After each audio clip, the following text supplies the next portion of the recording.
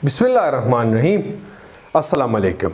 Salaar Khan here and continuing the topic of full wave rectifier where today we discuss the second portion of it, and that is the second configuration basically of the full wave rectifier, and which is using a center tape transformer. Center taped transformer. Now excuse the background noises. We got a very heavy construction going on in the neighborhood, a very heavy. So you might have noticed it in the previous videos, and you will notice it in the upcoming videos as well. So I'm sorry for that. I cannot do anything with that. Anyways, the center taped transformer. So the circuit is like this. You have, this is the primary winding where the input is applied. Fine. So let's say I assume the polarities to be like this. Plus minus input is applied across this, and you have the secondary winding like this. So you have a diode over here. You have a diode over here. And you have a resistor tapped in between, in the middle.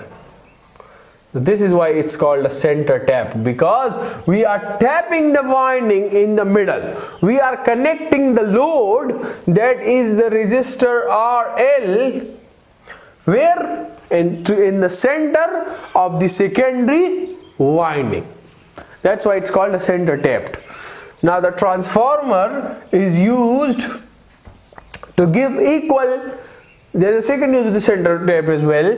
We have equal potential over here as well as over here. The output is taken across this resistor. Let me name it a plus minus V0. Alright, so what do you have is the turn ratio. The turn ratio is 1:2. And what does this mean? So you know this very well. The number of turns over here is 1. The number of turns over here is well, not 1, the ratio of them is 1:2. So you could say like this, if this is 1, so these are 2, which means the voltage at the secondary side has to be double that of the primary side. So the voltage over here plus minus overall is double that of this V input, but it would be distributed such that half of it, that is V input, is across these two terminals, and the other half V input is across these two terminals. The overall voltage across the entire circuit is 2 times V input because of the 1:2 ratio, turn ratio. Voltage of the secondary is overall double of the primary, but it is split into 2 parts due to the center tapping. Right? Yes. So now let's get into the details. Let's get into the details. So the input is applied, and let's discuss the outputs. So if this is my omega t axis and this is my input axis, so what do I have? Let's say this is for the positive cycle till t/2. This is the maximum value, and similarly this is for the negative cycle till t. This value is minus of Vm. Similarly this repeats in such a fashion. So let's consider that when the input voltage is greater than 0, which means the red color or the positive half cycle. So what do you have? So let us assume the polarities of this to be plus minus, plus minus. So what happens? Have a look. This diode is going to be forward biased. This diode is going to be reverse biased. You know the reasons. So the overall circuit would be like this. You have, let's say, a plus minus. I write it in this way. Let's say, just showing it in this way. It's not like this, but let me show it like this for the understanding purpose. This is your load resistor RL.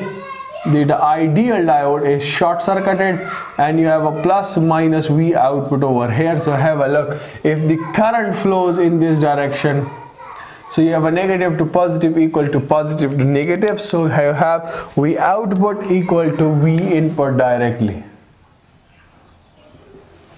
V output is directly equal to V input. So now if I draw my output waveform, with respect to the omega t axis. So the output is just the copy of the input having a peak value of Vm. And I'm considering the ideal diodes. If you have a practical diode, you have a barrier potential, the peak value is Vm minus Vb, the overall waveform is Vi minus Vb at each and every point, and it will not turn on until the barrier potential is accomplished.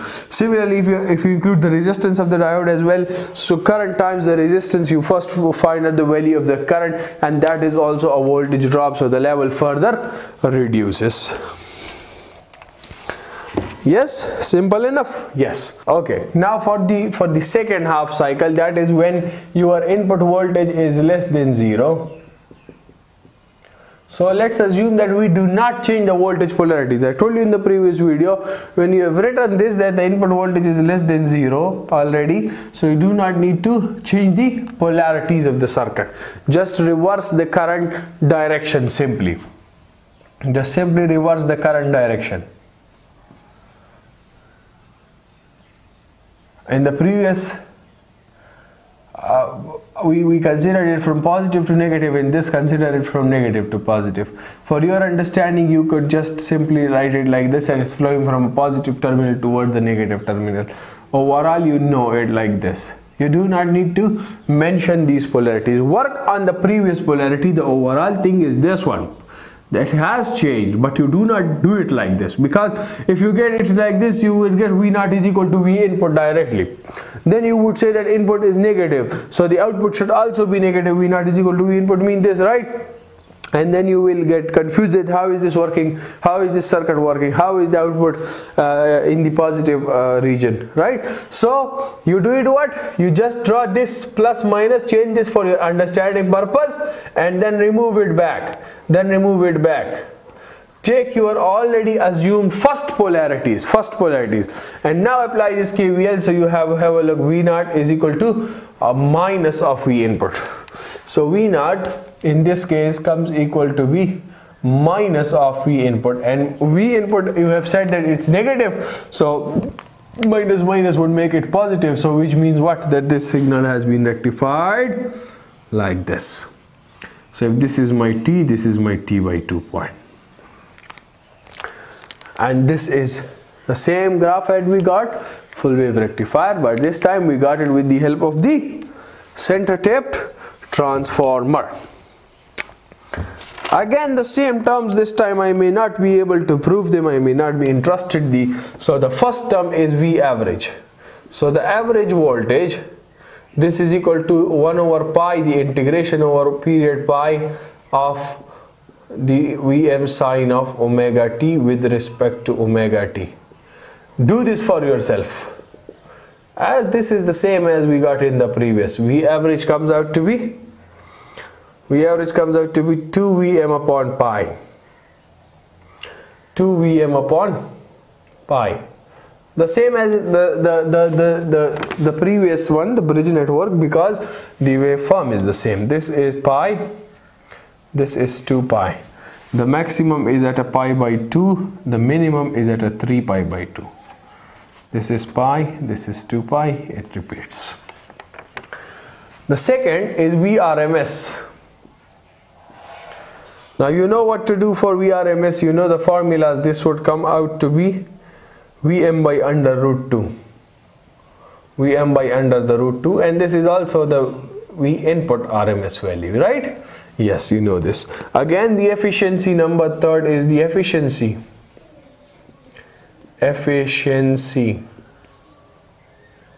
So that is eta, so that you know is the DC power divided by the total power multiplied by 100%. DC power multiplied by AC, divided by AC power multiplied by, not AC power, total power divided by the total power. So you have a V average,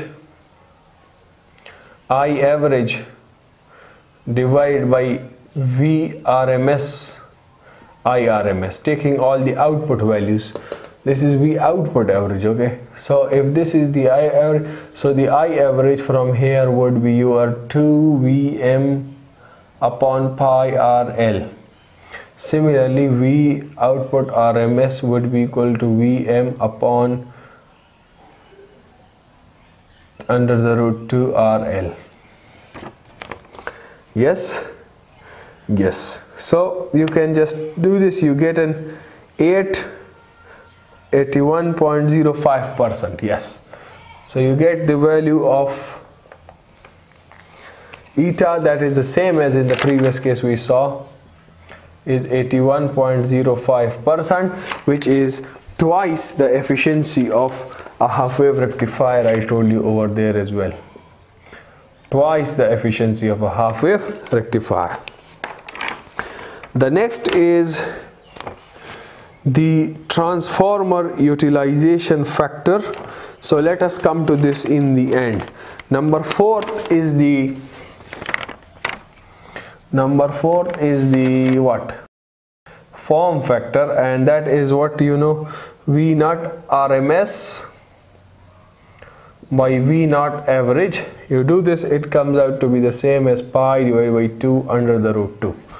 Number 5th is ripple factor, which is under the root form factor squared minus 1. This comes out to be 0.48. We already said in the previous video this is less than 1, so the DC component is greater than the harmonic component.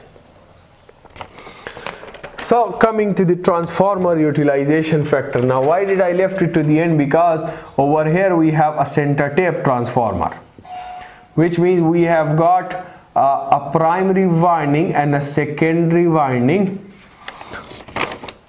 and that has 2 turns. So transformer utilization factor. So what happens basically is that the secondary winding is not working for the entire period of time. Write it down with yourself. The secondary winding is not working for the entire period of time. For the positive half cycle, one half of the secondary winding is working. For the negative half cycle, the other half of the secondary winding is working, whereas the primary winding is working in the both the states. It is working as in the both the states, right? So secondary winding has 2 parts. One winding is used in the positive half cycle, and the other is in the secondary half cycle. 1:2 means what? If the primary has n turns, the secondary has 2 n turns. So which means n would operate in the first cycle and n would operate in the second cycle. They are not operating simultaneously, but they operate separately. The primary works in both the half cycles. So that overall, primary secondary transformer utilization factor is calculated separately. Why? Because they are working for different periods of time, right? And then for the entire transformer, the TUF would be the average of the two.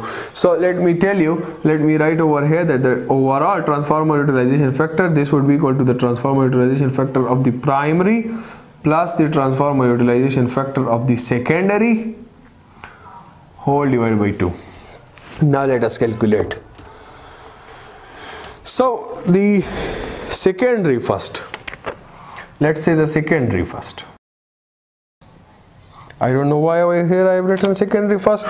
So this would be a V naught average divided by I naught average divided by, so the voltage across the secondary. So the total voltage over here is a plus minus. So if this is input, so the total overall voltage is a 2 times V input.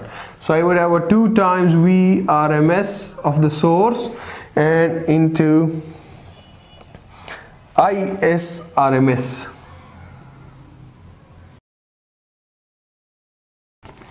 So what do you have? Put the values please. 2 Vm by pi, 2 Vm by pi RL divided by 2 times Vm by under the root 2 into Vm by 2 RL. So this is Im by 2 basically. The source RMS value is Im by 2, and you know from your network analysis, why is this IM by 2?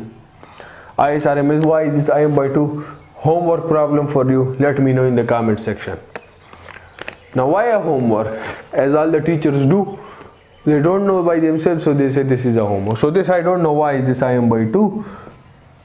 Let this be your homework. Let me know in the comment section, let me know, I'm serious. Ask your teacher, in this circuit, why is this source RMS current taken IM by 2? And let me know. Solving this gives you a 4 by pi square, which is an 81%. This gives you a 4 by pi squared, which is a 0.81. Similarly, the transformer utilization factor of the primary side, can we just do it directly?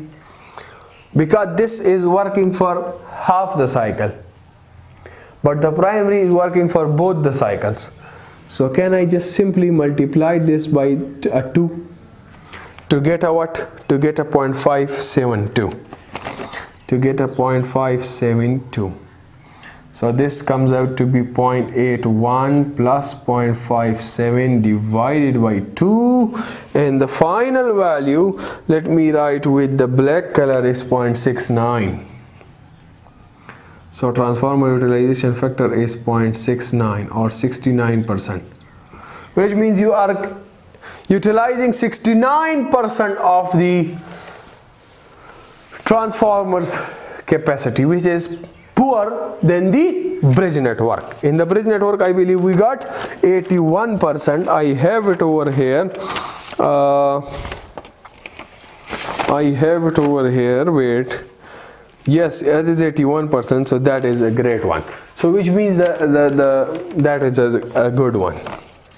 The peak inverse rating, so that is an important point over here. So what could be the maximum voltage that could be applied across a diode over here? So let's say for the open circuit case, we consider the forward biasing case. So have a look, let's say this is a plus, this is a minus. You have it like this, a plus minus, and this one was open circuited. So you had this open circuited, let's say we gave it a PIV voltage, a plus to minus. So have a look, minus to plus is equal to plus to minus. So PIV is equal to the input voltage plus the V output voltage, and the output voltage is again equal to the input voltage.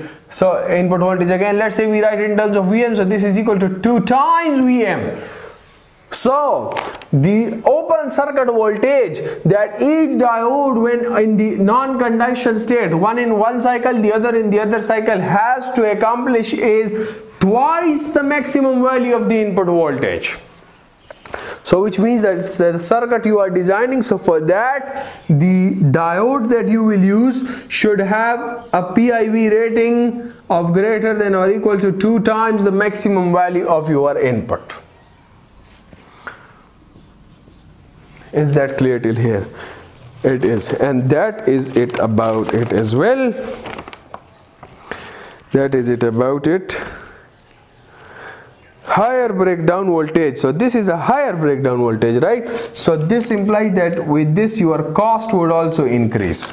With this your cost would increase. You have two diodes, basically that is your advantage, but over here the breakdown cost has increased. Have a look, the efficiency is quite high. The efficiency is quite high, but the ripple factor is low. The ripple factor is also low, which is again less. Where is the ripple factor? This is again a good consideration because this is a lower value, and the transformer utilization factor is again high, but the bridge network is good in this case. So overall we have already seen the overall everything for each: average value, efficiency, form factor, ripple factor, transformer utilization factor.